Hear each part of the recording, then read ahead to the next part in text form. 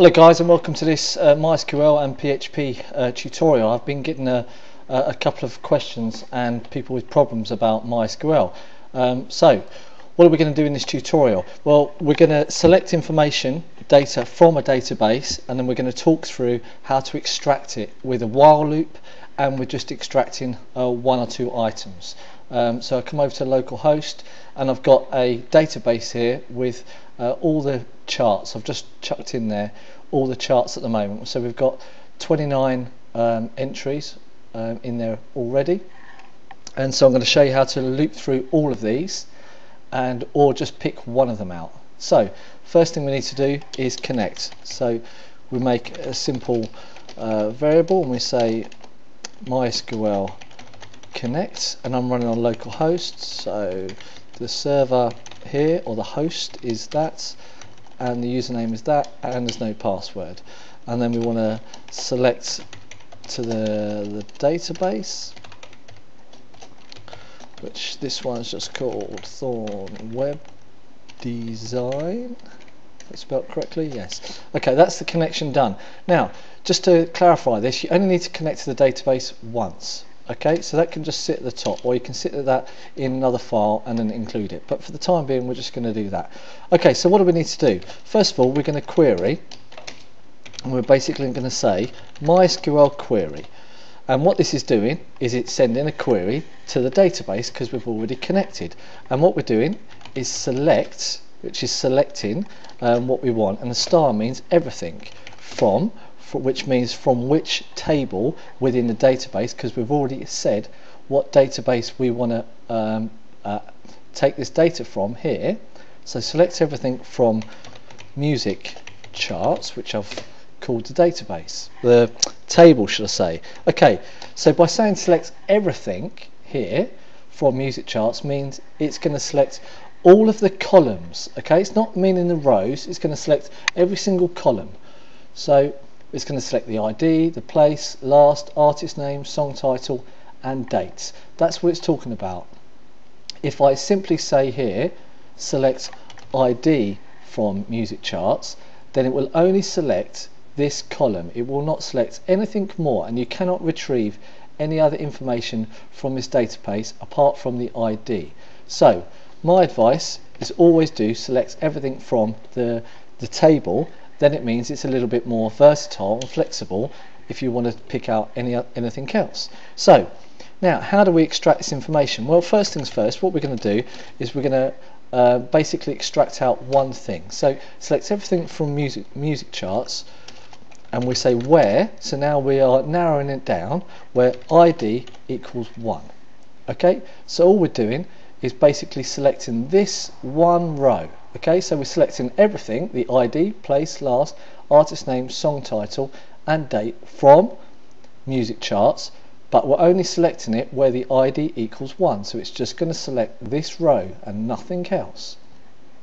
Okay, so we say row, which was making a new variable, and we're actually making a new array, and we're going to say fetch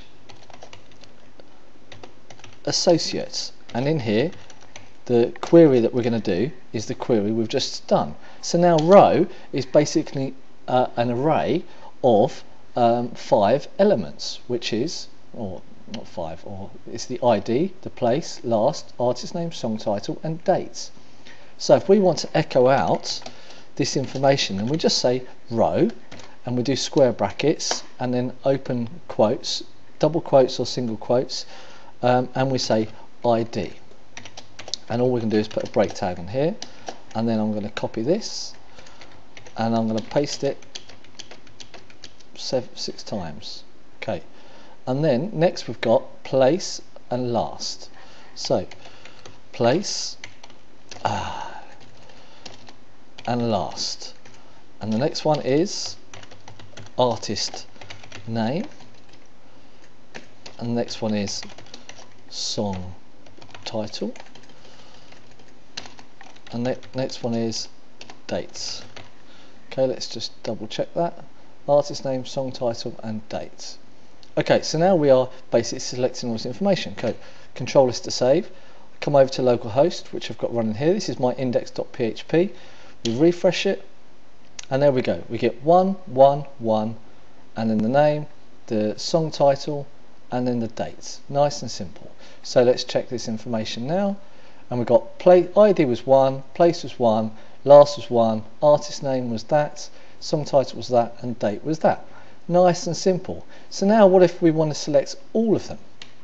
So we change this, select everything from music charts. Now we can keep all this because this is all good stuff, and we'll just say while, which means now we're going to loop through, and we don't need this semicolon. We open up curly braces and put it down here, and so now we're saying while row is equal to MySQL Fetch Associate, being the query, basically it's going to go through every single row. Now it has nothing to do with this name here, this is just the name of the array, but this is going to query every single row in the database, and once it's finished on the last column, as in the date, it goes, right, there's no more columns here, so go to the next row, and it's going to start here, and it's going to pick that out, that out, that out, and to the end, and so on, until it reaches the last row, and it says there are no more rows left, so that means it's finished. So just by saying echo row ID, and that's it. So now we'll just control this to save, and let's just bang a HR tag here.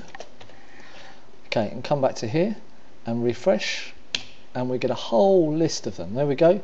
See, and it's going through, and it's looped through absolutely everything, all of the things in it. There's nothing more to it than that. We can also put here array, okay, which is just another method of doing it. Come back to here, refresh, and it does exactly the same. It's exactly the same. There's nothing different. There is nothing more to MySQL than that. Okay, how to loop through things.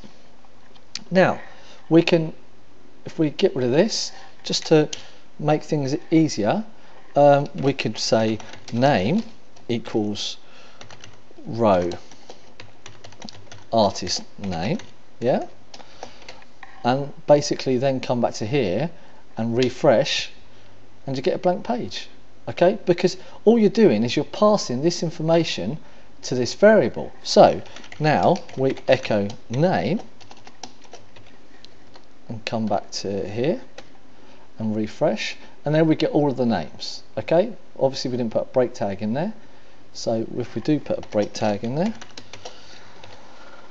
and refresh, there we go, we get all the names. Okay, so if we just put in here echo song title, and we come down to here again just to show you that we're only going to get a couple of items. So you got artist name. I'm just basically playing here just to show you where all the errors are going to be. Okay, so then we put song title in here, so we're echoing out the artist name and song title, but we've only selected the song title from the music charts. So come back to here, refresh, see, and you get undefined indexed artist name. That's simply because we haven't asked for the artist name. Now we could ask for the artist name here as well, so now we're selecting artist name and song title from music charts. So come back to here and refresh, and there we go, you get this information, you see. So that is it. It doesn't get any more complicated than that, guys. Just another quick one for you. Okay, if you're working with sessions, this is another one that I've seen a mistake from other people. Okay, session starts means you are starting a session.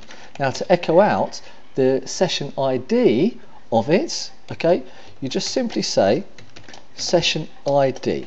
Okay, that's it, and you come to here, whoops, come to here and refresh, and you get this 16-digit number or of characters. Okay, that is a session ID.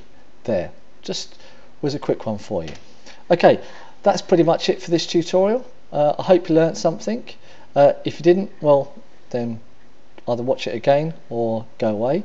Come and visit me at www.thornwebdesign.de, and if you have got any questions, then don't hesitate to ask me. Okay, I will answer them, and I'm simply doing this tutorial just because someone has spent 10 hours trying to do it, and I'm spending 9 minutes on telling you how to do it.